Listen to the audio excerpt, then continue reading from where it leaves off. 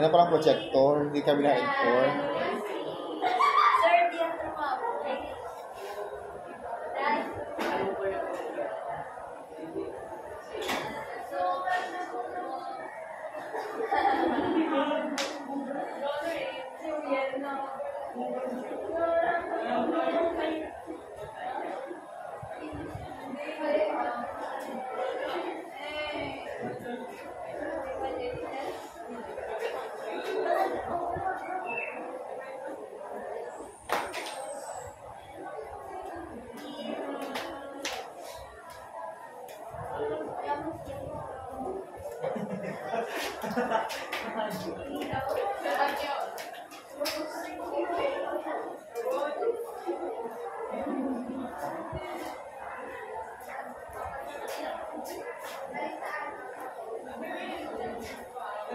Ano na dito?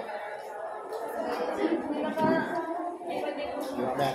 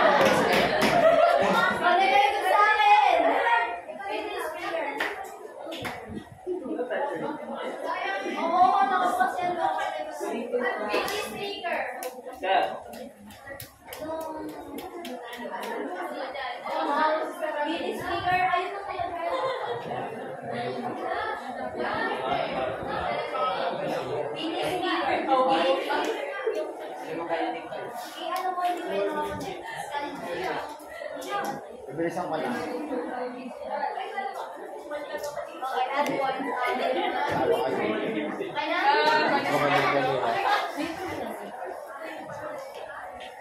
Ginawa mo ang gagawa ng project sa salamat kami sa mga na-ID sa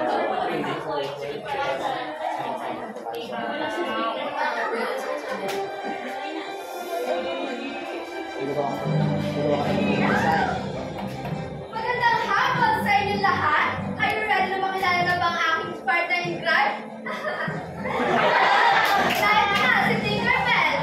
Magandang hapon po sa inyong lahat. Tininikihon. Are you ready to learn? Tininikieto? Ay, bilang namin, Bex. Wala na, boy tayo ngayon. Siyempre,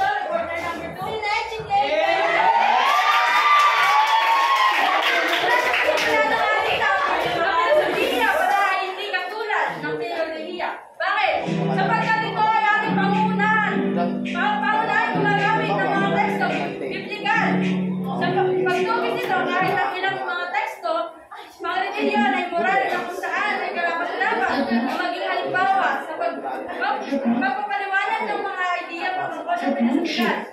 Tulad ng naunang pagbasa, mayroon tayo natatanaan ng nakaraan na pinapamagatang ng mga barat Good Samaritan. Sa isang malinang halimbawa ng papaliwanag ng kababalaghan ng intersubjectivity sa mundo ng mga tao. Kaya nakatulong rin dito ang patungkol sa kahalagaan ng Diyos na nililinan ito ang kahalagaan ng relasyon ng tao.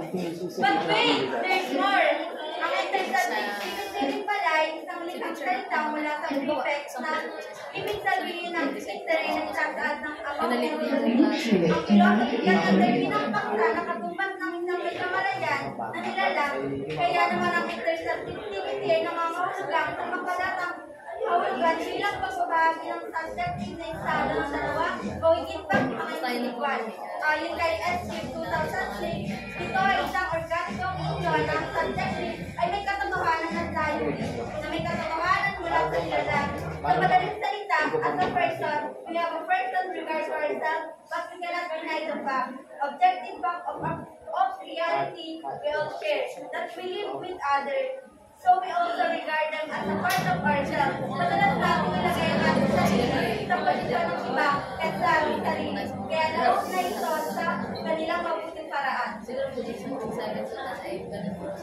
Ayan! Talaga hindi pala magkakatulad ang filosofiya ng teleolohiya. Akala mo kasi, LGBT people, na kapag magkabigay ay magkaparehas. Akala ko rin.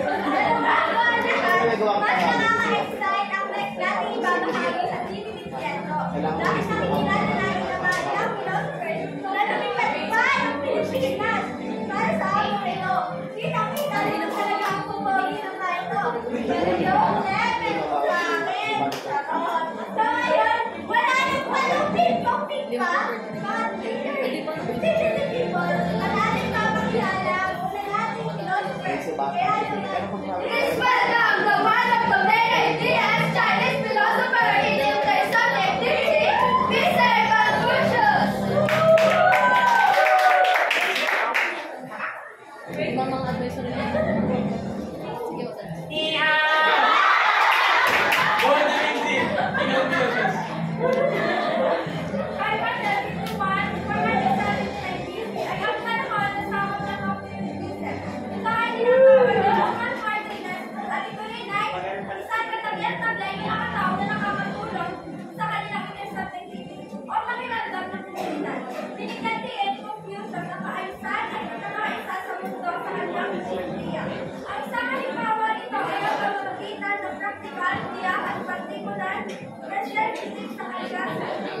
Totoo na ang confusion ay approach at intersubjectivity at practical at humanistic.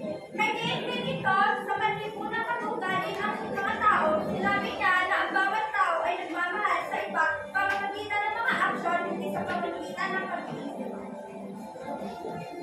And the seventh philosopher in intersubjectivity is one of the newest, Mr. Martin Power. Hello, I'm Martin Popper, 1878 to 1965. Binuo niya ang relasyong I-Kai at I-Ing para kumatawan sa kanyang intersubjectivity theory, sapagkat dapat na dinapitan ang ibang tao bilang isang isa ayon kay Popper. Ang mga tao ay hindi maaaring gamitin bilang mga bagay na walang buhay. Dapat nating tratuhin ang iba at may parehong paggalang na ginagawa natin sa ating sarili. Dahil meron silang sariling isip at malayang panooban.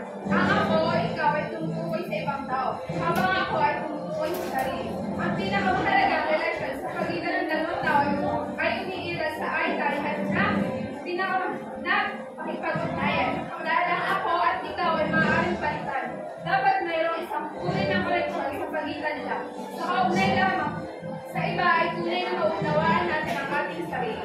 Ito ay isang relasyon sa pagitan ng mga tao o mga pusa. Ayon sa pagkakabanggit ni Robert, dapat din tayo maging mapagparaya, tapat at bukas ng isipan, kapag nakikitungo sa iba o kahit kaaway pa siya. And the last philosopher, please welcome Mr. Harold.